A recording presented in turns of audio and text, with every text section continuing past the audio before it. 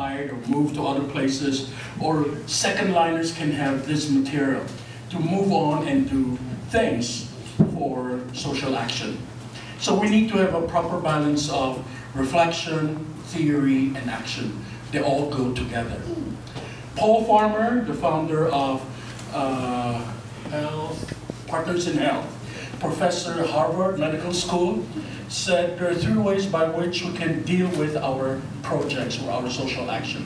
First is charity and human needs. Fine, we need to do charity. Many religions say we have to be charitable at least one day in a year. Okay, let's do that. But Paul Farmer said that's not enough, because when you give them food tomorrow, they're still hungry. Who's happy? You, as the donor. But the people stay affixed in poverty. That's not change. But yeah, okay, they needed at least sustenance for one day. And then Paul Farmer said, this was his critique. He won the Social Entrepreneurship Award, Skull Foundation, and he criticized the social entrepreneurship model. And he was applauded with standing ovation. Can you imagine that?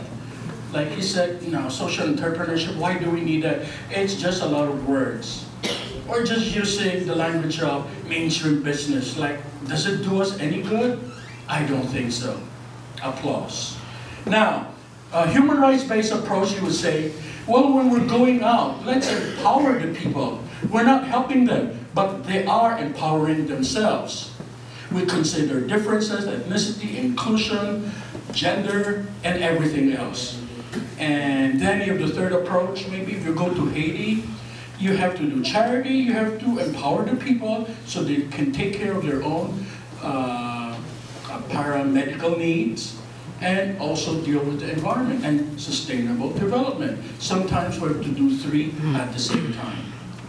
And as human beings who are doing political theory, we also live in different realms of ideas.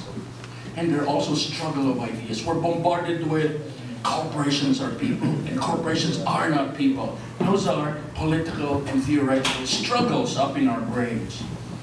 And Paulo Freire, again, is one maybe person from whom we can learn some experiences. He wasn't just Christian, period. He was also an existentialist. He was also Marxist. He was also post-colonialist. And he was also a progressive postmodernist, all in one. So lessons learned, we can learn and pluck fruits from different trees, and we'll have a beautiful fruit basket. Now, struggle. So we're not only doing political struggle, that we are. Advocacy is